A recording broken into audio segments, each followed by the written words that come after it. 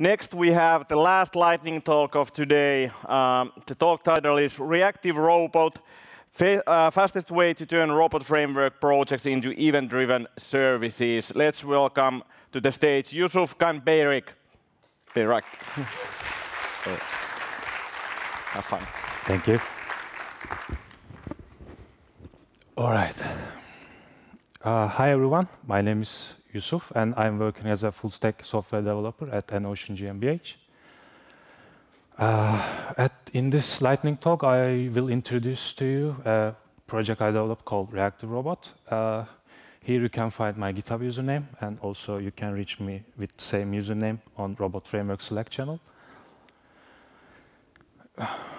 Let's look at the agenda first. First of all, we will look into the project overview to answer the motivation behind the project, as well as the features it provides. Then we will dive into how to configure it by examining the high-level architecture and the individual components of it. Then we will look into look at the built-in library it provides to your robot scripts, and finally we will look into 2 real-world examples. Let's start with the overview. The Reactive Robot project is a project aims to trigger robots with incoming messages from event sources like Kafka, RabbitMQ, or MQTT. But it's not limited with them. It can be easily extendable with custom implementations. Also, it provides reactivity and ability to create event-driven services with robot scripts. And finally, it extends robot framework capabilities by implementing the continuous testing concept. Let's continue with the configuration.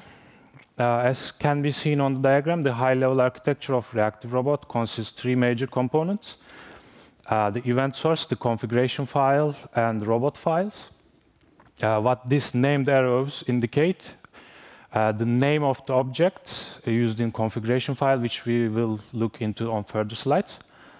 And on the next slide, we will look into where this Reactive Robot configuration file stands for in your project.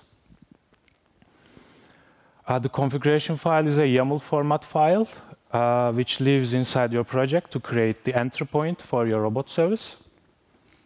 Of course, the configuration file can be stored anywhere on your system as long as you have correct paths for your robot scripts or your robot bindings.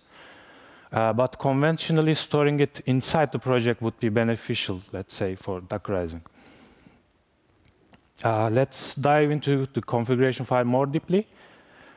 Service name and the service version properties are for declaring the identity and the versioning of the process. And this information will be prompted immediately when you start the service. The connector object, as we mentioned before, has properties to confirm connections to the event sources.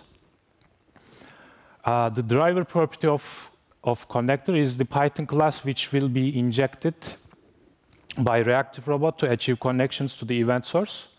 In addition to the already existing MQTT, RabbitMQ, and Kafka connector classes, it is easy to implement your custom connector class and use it as long as that class and the Reactive Robot are in the same Python path. The connection URL property of the connector declares the schema, host, and port information of the event source. And the args property of the connector is also an object which will be passed to the connector class's initializer method as keyword arguments. And the next core object is binding object. It is a list of objects which consists of a display name, a topic, and robot object. The name property of the binding is for declaring the display name, and the topic is simply for the subscription. Finally, the robot object consists of the robot file and the runtime arguments of the robot. Let's continue with the built-in library. When we trigger our robots with an event, we certainly want to know what was the topic and what was the payload, right? To achieve that with ease, installing the Reactive Robot also provides a built-in library to easily parse the incoming payload and the topic using keywords in your robot files. On the right-hand side, there's an example robot script which demonstrates exactly this. All you need to do, including the reactive-robot /lib.py in your robot scripts and 2 additional keywords, get reactive-robot payload and get reactive-robot topic, will be available, ready to use for that purpose. Now let's look at the real-world examples. In an ocean, we are producing wireless and batteryless sensor devices. And we are also providing a software solution named Ocean IoT Connector to serve ready-to-use IoT data on cloud. And as can be seen on the diagram, our example have 3 actors: physical devices, the IoT connector software, and the MQTT broker on some cloud, let's say GCP. And this diagram demonstrates we will use reactive-robot by connecting our robot project to the MQTT broker that Ocean IoT Connector egresses data into. Then, with a single binding, we will implement a sensor health service using sensor-health.robot file. On the left-hand side, you are seeing the reactive-robot configuration file, and the right-hand side, the robot script, which will be triggered by incoming device events. Let's focus on the configuration first. We have one binding named sensor health processor, and we are subscribing a wildcarded topic to match every device.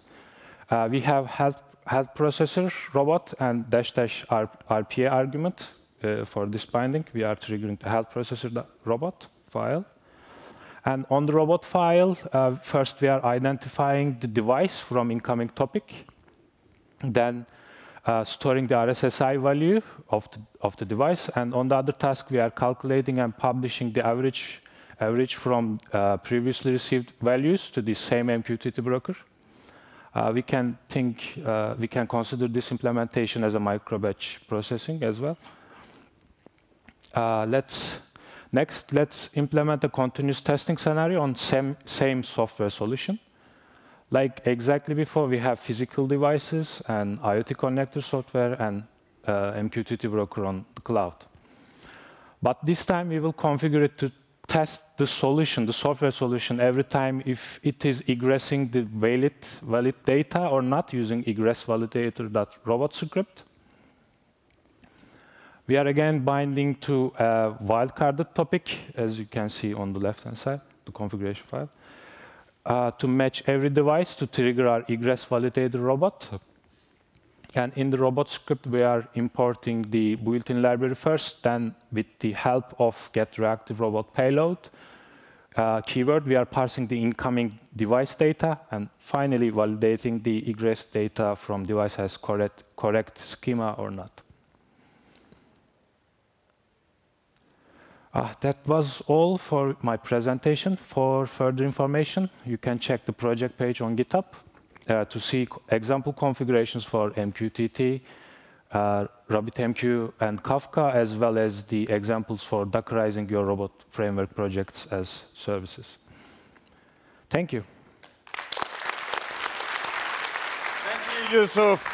Yusuf will be available for questions in the speakers corner and on the online platform. Thank you, Yusuf.